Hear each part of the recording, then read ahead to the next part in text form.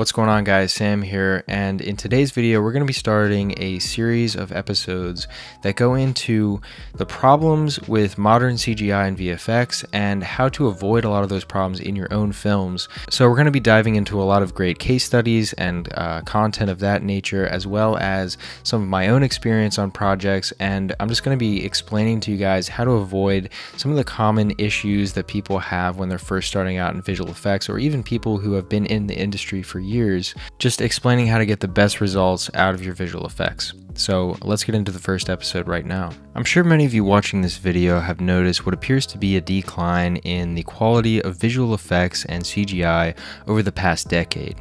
It's actually starting to become a big problem and something that is really impacting the experience of cinema in a negative way for many people. But what is the problem with modern CGI? Well, there's a lot of issues such as budget constraints, time constraints, which is probably one of the biggest issues for many artists, and there's a lot of other factors as well. But ultimately, the big issue which is plaguing modern VFX as a whole can be traced back to one overarching issue: poor filmmaking and poor decision making in the director's chair and on the part of the major studios producing these films. I'm talking about lazy filmmaking and an over-reliance on CGI as a crutch for filmmaking, which results in impossible timetables and deadlines for artists, as well as poorly captured scenes that are not grounded in reality, lack creativity and cinematic staples such as lighting and composition, and therefore give themselves away as being fake. So that is what this series is going to be primarily about, and what I'm going to be teaching you to avoid in these upcoming episodes. When directors and or production companies choose to shoot their films in a studio on a blue screen with a lot of CGI,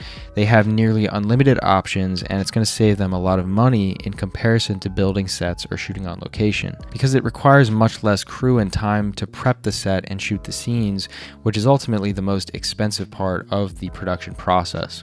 The sacrifice that you make here, however, is that the quality will not be as high as we've seen over the past decade. What I really want to talk about in this episode is grounding your visual effects shots in reality. So take a look at this behind the scenes footage from the original Transformers movie, which came out in 2007.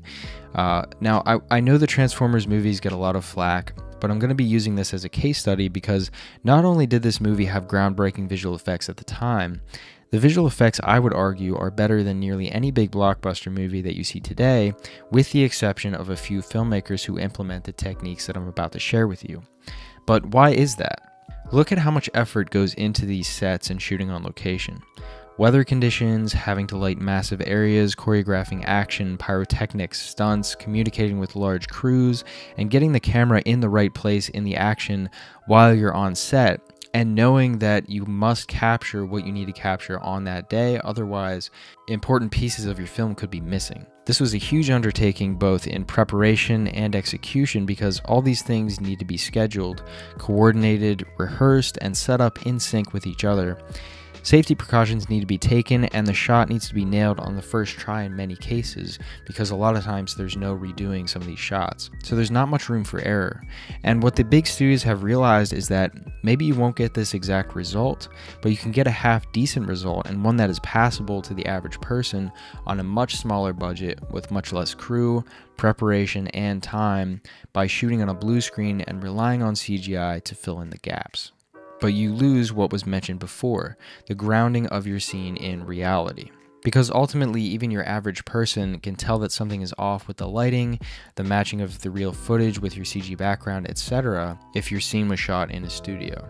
This was something that I discovered while working on my recent film Gemini, because I was forced to shoot on location. I didn't have access to a studio space or massive blue screens, so I had to find places that I could shoot and then effectively blend my CGI elements with that location in post. This required more work in some cases, because it can be difficult to blend CGI objects with real landscapes or scenes, rotoscoping, matching the lighting perfectly, and blending the regions in your scene where the fake imagery meets the real imagery. But it ultimately provided several important benefits on the flip side. The real footage was excellent reference for the lighting of my CGI elements.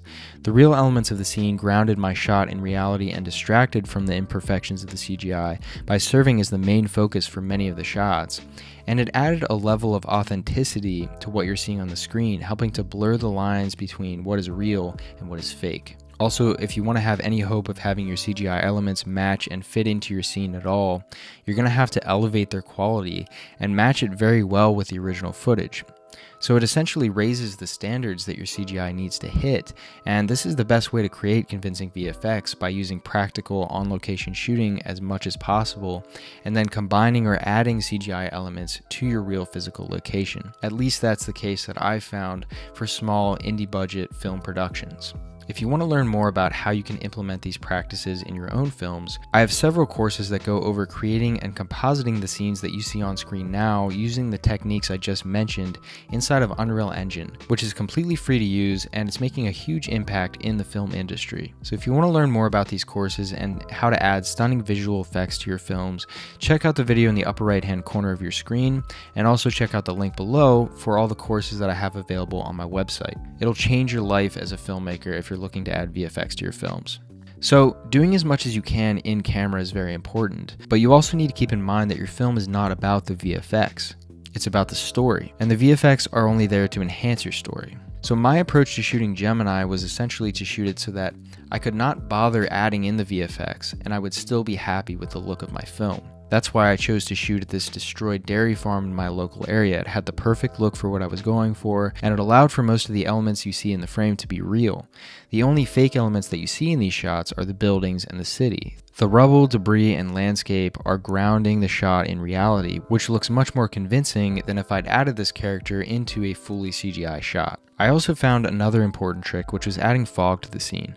Fog and haze is one of my favorite visual elements to add to a scene as it is, but in this case it gave me a great way to blend some of the CGI elements, like these buildings, with the real fog and the foreground elements. It gave me a great way to smoothly and convincingly transition from the real elements to the fake elements, and also was a way to create mystery and the uneasy feeling that I wanted.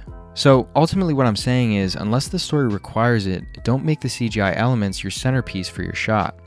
9 times out of 10, that's not necessary, and it's only going to pull your audience out of the film. So focus on what's important, your characters and your story. The VFX are only there to support those two elements, so always keep that in mind. So that's all the time that I have this week on this topic. If you guys like this kind of video, let me know and I will continue to make videos on this topic. I have a part 2 of this video coming out soon, so stay tuned for that. If you do like it, leave a comment, subscribe, and like this video. It really helps a lot. And also don't forget to check out those courses over at boundless-resource.com. The links will be in the description if you are interested in adding VFX to your own films.